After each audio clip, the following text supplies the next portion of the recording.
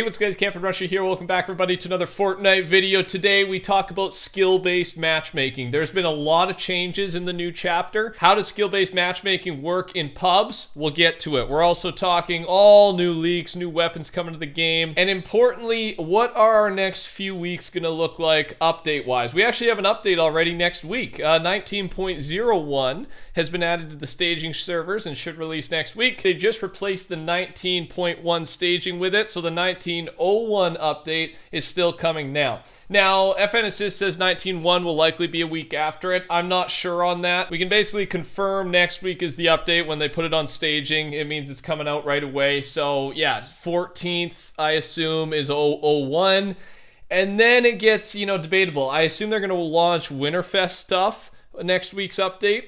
And then after that, I'm thinking that's going to be their 2-week holiday break, right? 2 weeks off for the Epic team, and then another week when they get back to get situated, and that's when our 0.1 update comes. So yeah, expect a lot of content in the next week or two, and then some spaced out stuff over the holidays. We'll be pushing content out like crazy, keeping you updated on all the stuff, the chaos happening, and then I'll probably take a little bit of a break with the Epic team over the holidays. So it works out well. Let's talk news. Epic is working on a dual hand cannons weapon. Coming soon. We don't really know when. I think that could be tons of fun. That could do some big damage, of course, and could be a nice secondary with your shotgun. I guess your SMG now, depending what you prefer. Shotgun, SMG. Based on the audio files for the upcoming pizza box and pizza slice item, here's some extra info. Audio. When you equip the box, it will play a small 1-second Italian equip audio file. You can throw pizza slices out of the box. Once all slices are thrown, the box will explode. Yeah, so apparently there's going to be some pizza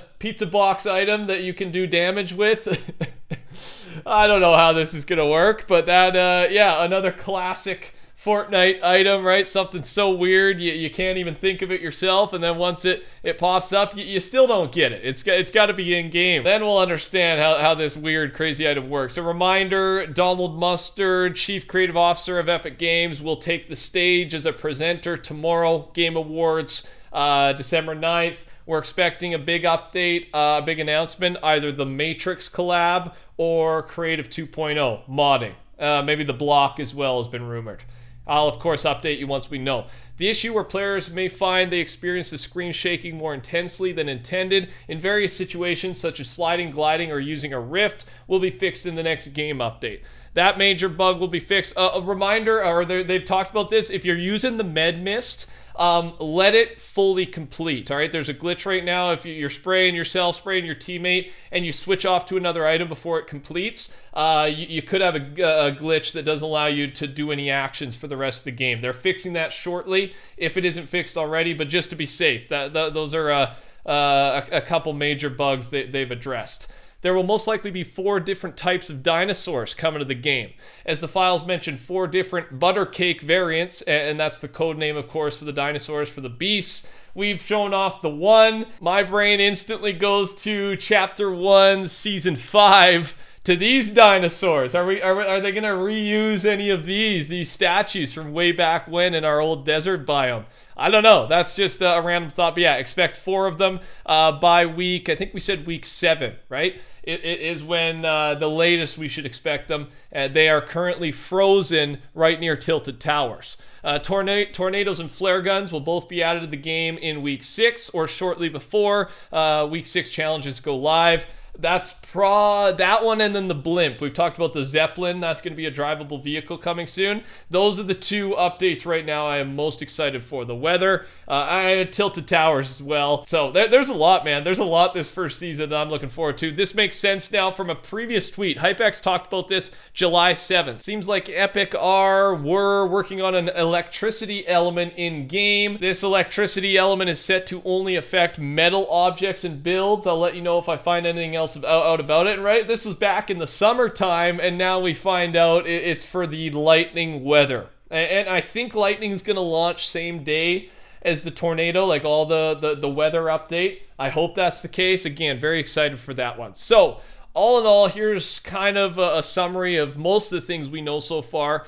Things mentioned in Chapter 3, Season 1 weekly challenges that are not out yet. So this is all Season 1. Tilted Towers, IO Force enemies, Butterberries, Buttercake, that's the dinosaurs, Buttercake's Blowhole, Flare Gun, Grenade Launcher, which has now been nerfed. Check out my previous video. Pizza Slice item, Tornadoes, and a Drill Scanner. Lots to look forward to. Make sure you subscribe with noties on. I'm your guy. I keep you up to date on all things Fortnite. You just got to get here. All right, I'll do the rest. Yesterday, we also talked about mythic versions of the Striker Pump Shotgun and the Auto Shotgun in the files, ready to go. But I forgot to mention that basically all weapons have a mythic ready to go. The pistol, the Ranger AR, the sniper rifle, and then we've already got the mythic, right? If you take down the Foundation, which we actually did. I did that in yesterday's session.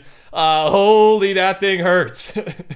Yeah, that thing does some major damage. You can shred some. I've also been shredded by it, right? The MK7 mythic. That thing is so OP.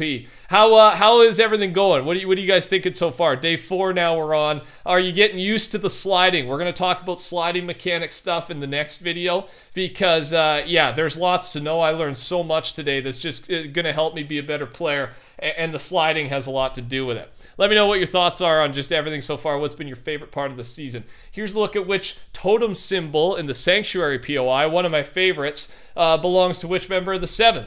They've got all members listed here. The new ones, remember, are Codename Sister, Codename Sister 2. Those aren't going to be their real names, but those are the sisters. And then the Origin. That's the starting one, right? There's a small rumor that Donald Mustard is the Origin. Right, he's the actor behind it. I can't wait to figure more out about that. Speaking of the 7, here are all 3 currently known variants for the Foundation. Right, our secret skin in the Battle Pass. There's the normal, combat, and unmasked. I showed you those in order. Yeah, that combat suit is so cool. Just kind of the gray, blacked out version. I love that, man. That's going to be, yeah, the secret skin, that's going to be an exciting time when that drops midway through. So, talking XP, first, to go from level 1 to 100, you'll need a total of 7.3 million XP. To go from level 100 to 200, you'll need a total of 7.5 million XP. Moral of the story, it's no longer easier to level up after hitting level 100, okay? The progression just continues. It's basically 75,000 per level, XP per level after level 6. Okay, and it's just linear from there, so a lot easier to understand. Now, there has been XP glitches going around. They have, because the new Accolade device allows map creators to give out XP for playing on their map, right? So, of course, there's going to be glitches that come with that, unlimited XP bugs. So, for now, they've temporarily set a cap on the amount of XP a player can acquire from the Accolade device while playing creative. Epic is currently working on a clips feature. You'll be able to record clips of your gameplay and upload these clips afterwards. This will be built in to the Epic Online Services app, which is sweet. So you'll be able to do it yourself, basically, instead of having to use a third-party recording software like I do. Mary Jane from Spider-Man will be coming to the game very soon. There's currently an unfinished NPC called Mary Jane mentioned in the game files. It's going to spawn at the Daily Bugle POI, of course. Awesome POI. Another great one. The webs make for such an interesting environment to fight around. So expect that. Mary Jane will be one of the many Spider-Man cosmetics coming to the game this season. The final thing is our skill-based matchmaking discussion and how it works. So it has changed. Here is a summary, a photo, Ultra L2 on Twitter. So basically, there are roughly 5 tiers, 5 different levels that you can be a part of. The highest skill is 20 AI, 20 bots. That's mostly going to be your PC players. The lowest skill will give you 75 bots in a game, and that's mostly Switch players. However, there are things that you can control or what it's based on. If you are new / do not build and get low kills, you will remain in those lower levels. Get high limbs, place more builds, win, you'll be pushed up pretty quickly.